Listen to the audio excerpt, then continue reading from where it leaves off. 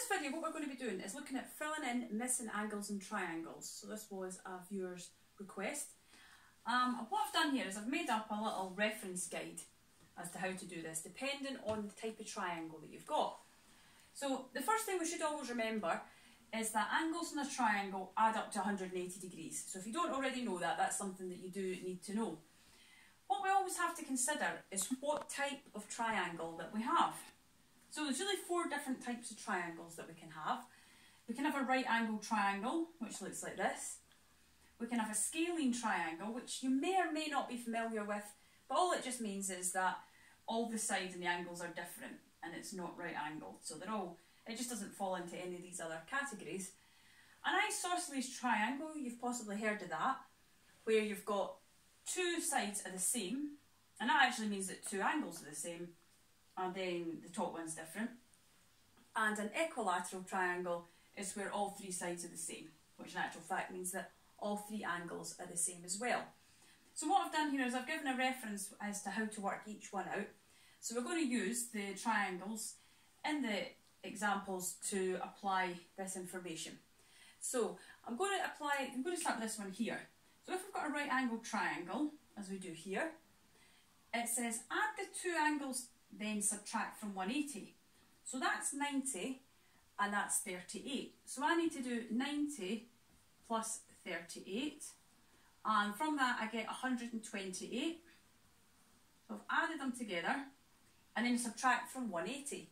So I need to do 180, take away 128, and I get 52 degrees. So that would go in there. That would be 52 degrees there. And the next one is quite similar.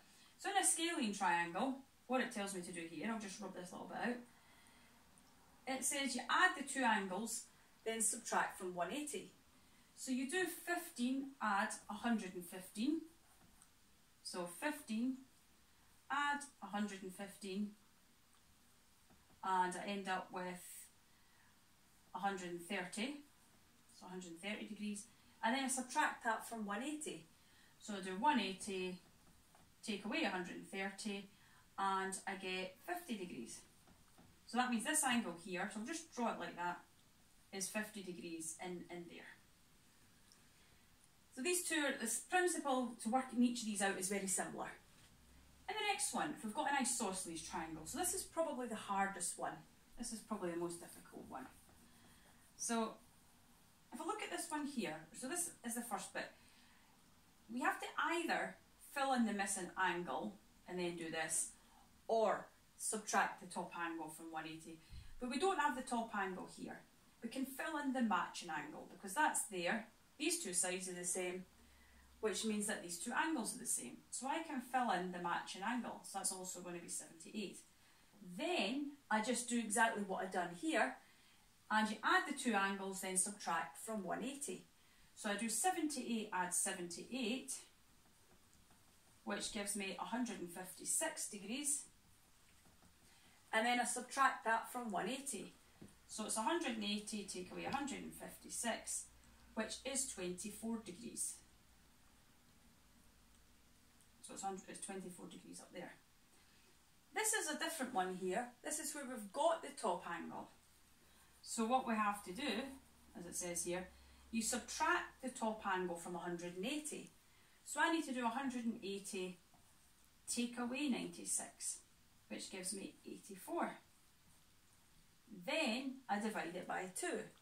So I have to do 84 divided by 2, which is 42 degrees. So that one's 42, and then obviously I can fill in the matching angle. I should point out at this point that I'm doing these calculations quite quickly, so if you're doing them, so there's nothing wrong with taking your time to do a chimney sum to work each of them out. In an equilateral triangle, it's very simple. Each angle, because all the sides are the same, all the angles are also the same. So really, each angle is just 60 degrees. That's all you really need to remember. But the reason for that is because they're all the same, because 180 divided by 3 gives me 60. I'm going to use some other examples. Pause. So these questions are just different numbers this time, so we're just going to try it again. This time we've got a right angle triangle because we've got this one filled in. So we just need to add the two angles, then subtract from 180. So we do 68 add 90, which gives me 158. And then I subtract that from 180. So do 180, take away 158. And I get 22 degrees. So that angle there is 22.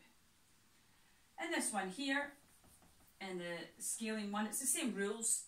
I just have to add the two angles, then subtract from 180. So I do 46 add 39, which gives me 85. And then I have to do 180, take away 85, which gives me 95.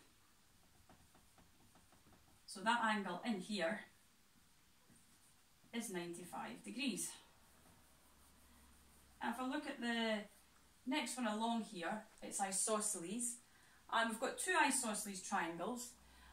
In this one here, because we've got the two options, that's if we have the matching angles, and this is the one if we have the top angle.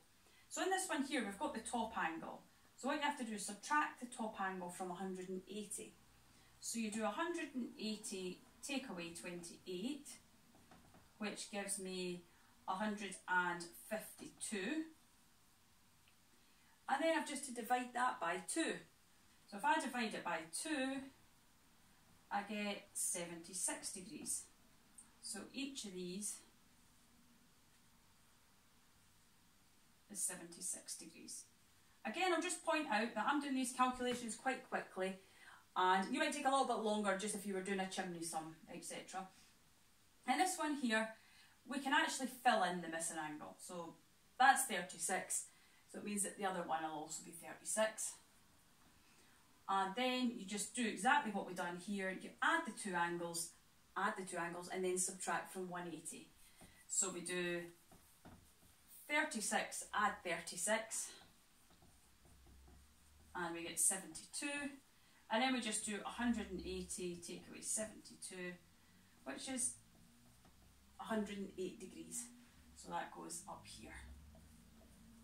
And then, as discussed previously, an equilateral triangle, each angle in it is just 60 degrees because they're all the sides are the same and all the angles are the same.